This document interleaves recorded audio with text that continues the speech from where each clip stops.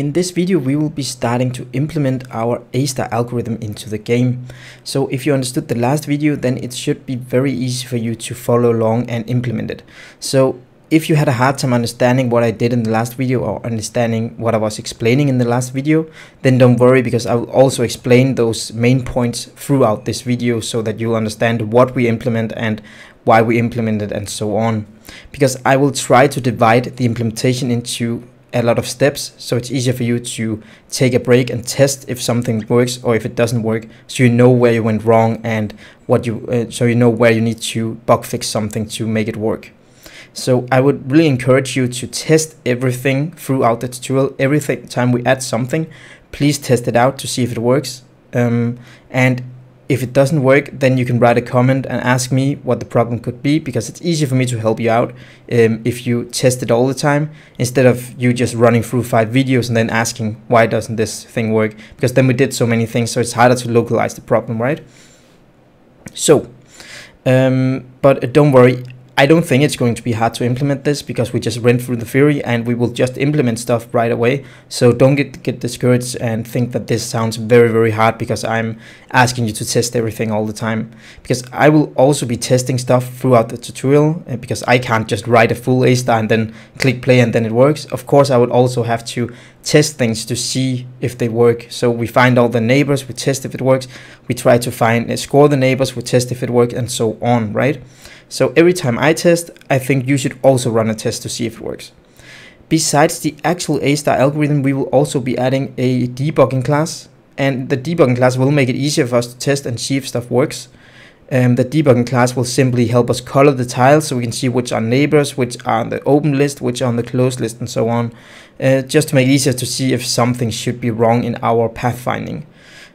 So the debugging class is not a part of the game, it's simply something we create to make it easier for us to understand what's happening. What else?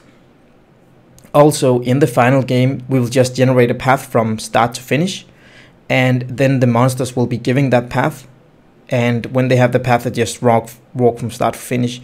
When we create the algorithm to test if it works, we will just be creating a path from 2 tiles we click on. So we click on one tile from our start point and click on another tile, which is our end, and then we find a path between those 2 points, so it's easier for us to bug test.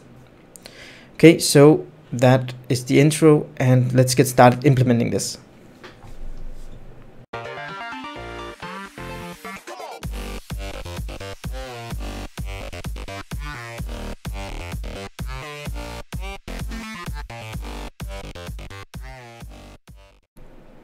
So first of all, we need to create a couple of classes.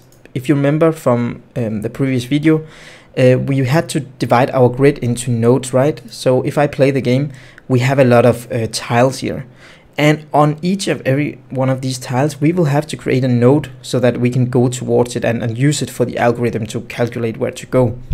So we need to create a new class called node. So go to your what's called script folder, and you can just right click and create a new folder and called A*.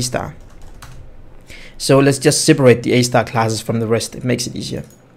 Open that new folder and right click create, and create a script called a node. So this is going to be our node script. If we open that one up, let's see if I can make it a little larger here so it's easier to see. Go and open up the error list. Then we need to open the node class here. So our node class needs some different things, but we will build it up slowly, so we will not add everything now. We will add stuff when we need it to make it easier for you to understand when we add it and why we add it, instead of just writing a whole class and then it works, right? So that's how I usually do. First of all, when we have this node class, we need a grid position.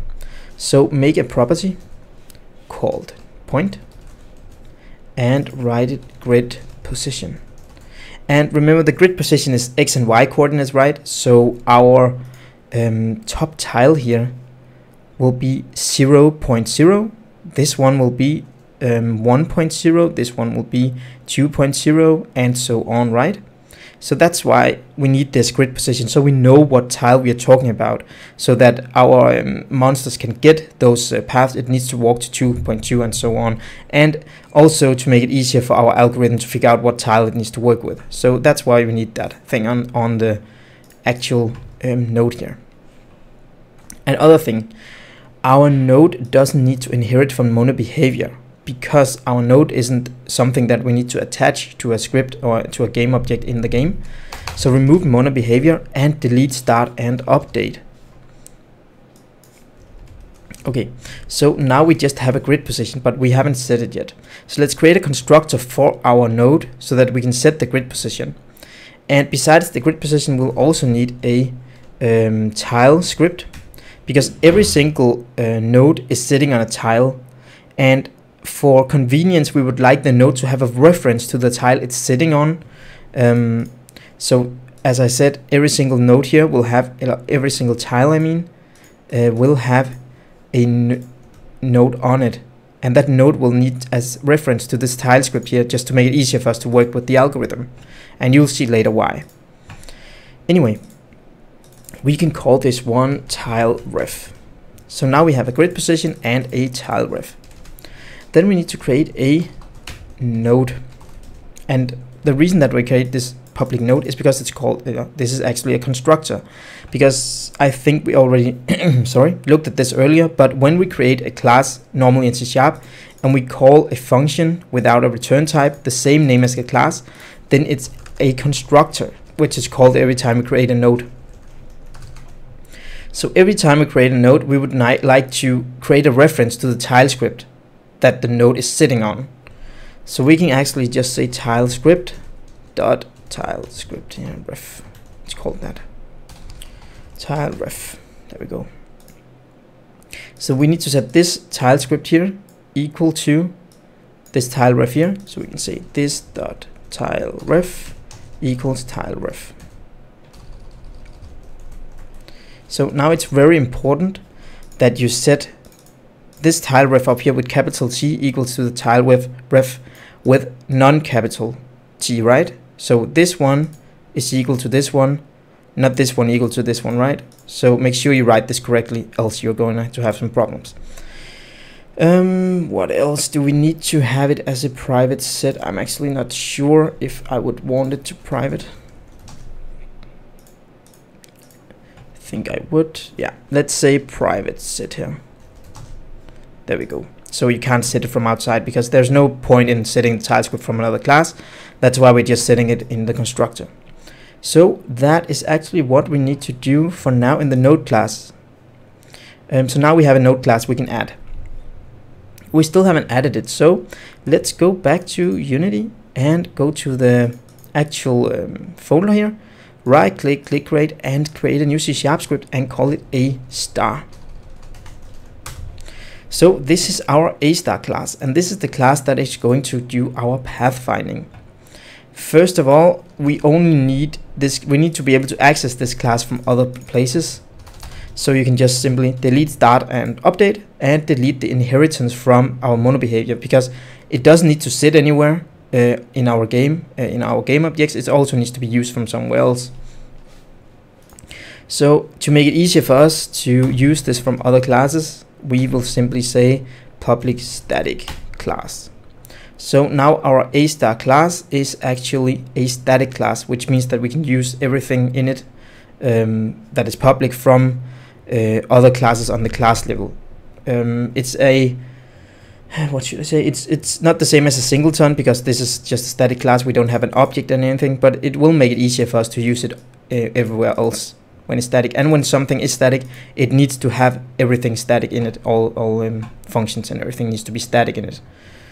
Anyway, what do we need to create? First of all, we need to create a dictionary of nodes in it. So we need to create all the nodes for all our tiles, right?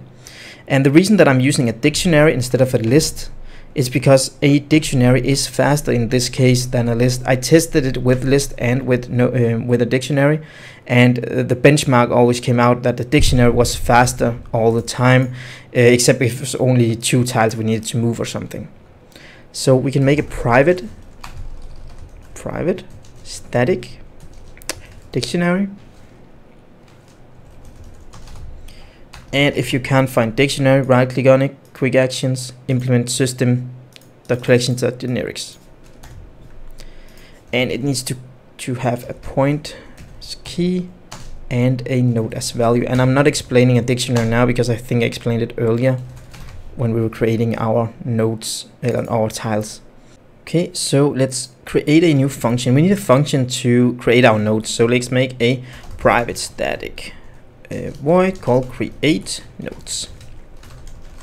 So this function will create a node for each tile in the game. So let's first of all instantiate our nodes. Right now this node is null, it haven't been set.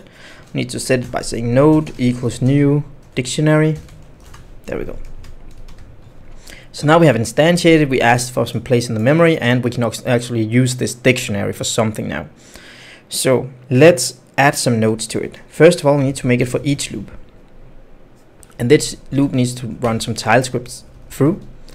So each tile in our level manager.instance.tiles.values. So on our level manager, we go through the Singleton instance, we find the tile dictionary, and we run through all the values, which are the tile scripts. So we run through all the tile scripts we have in the game, which is each tile we have in our game right now.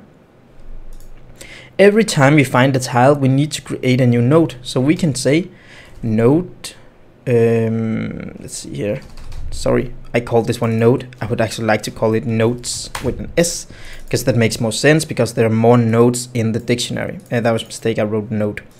So nodes with an S dot add. What would we like to add? Well, it asks for a key. So the point is actually our tile. Apparently I'm very bad at spelling today. It should also be tile here, not till. So tile dot grid position. Because as you can see, the key it wants is a point, right? And the grid position is a point. So tile dot grid position, and then we need a node. We can make a new node.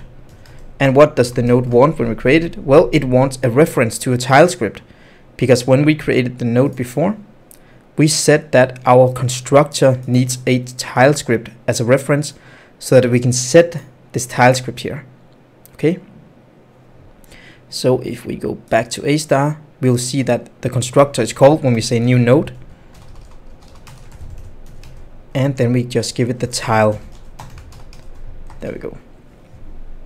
So now this function here will create a tile script for each and every, not tile script, sorry.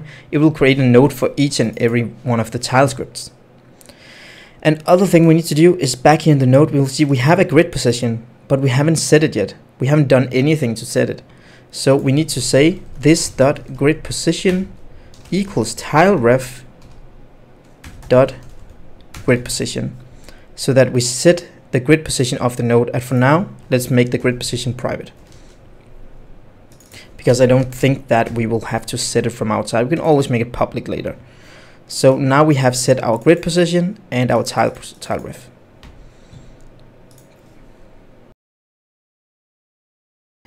I am going to end this video here. In the next video, we'll be adding start and goal to the game, and we'll also be adding a debugging class so that we can see the colors on the tiles in the game. And the first thing we'll be doing is to color the start red and the goal green, for example, so that we can see the actual where the actual path needs to go from and to. So thank you very much for watching, and remember to follow me on Twitter, like my Facebook page, and subscribe to the channel if you haven't done it already. Also, don't forget that InScope Studios is a community founded page, so all your support is very important to me. You can support me by going to the Patreon page in the top of the screen right here, where you can get all my projects that I've ever created for YouTube, or you can go to the bottom link and get one of my projects as a standalone product. So yeah, thank you very much for watching.